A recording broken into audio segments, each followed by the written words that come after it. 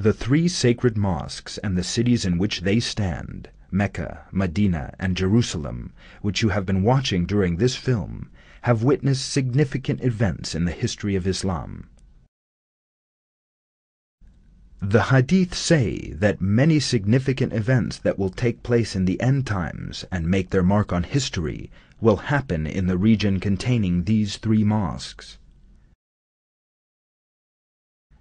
It is narrated that the Mahdi, peace be upon him, will receive the oath of allegiance in Mecca and will migrate to Jerusalem.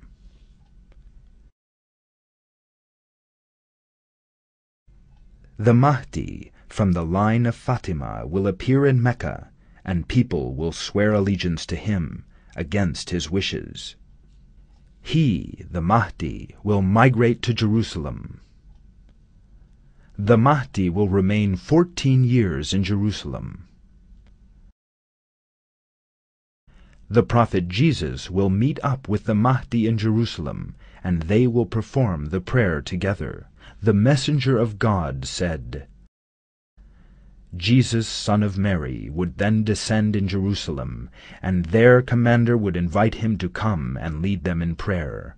But he would say, No, some amongst you are commanders over some others.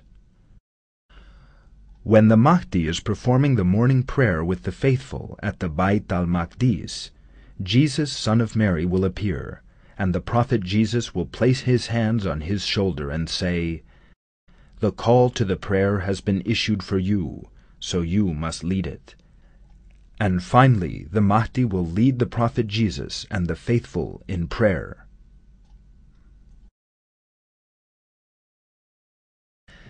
The Antichrist will try to enter Mecca and Medina, but will fail, and will be defeated by the Prophet Jesus somewhere near Jerusalem.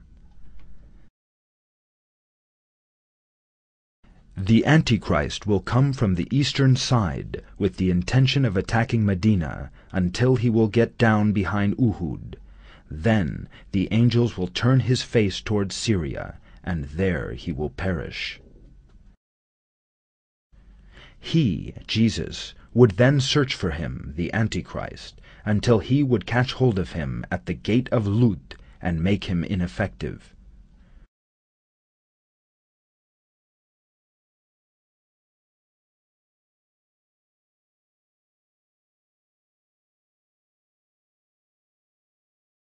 It appears from the Hadith that the three blessed cities of Mecca, Medina, and Jerusalem that house the three holy mosques, the Great Mosque, the Prophet's Mosque,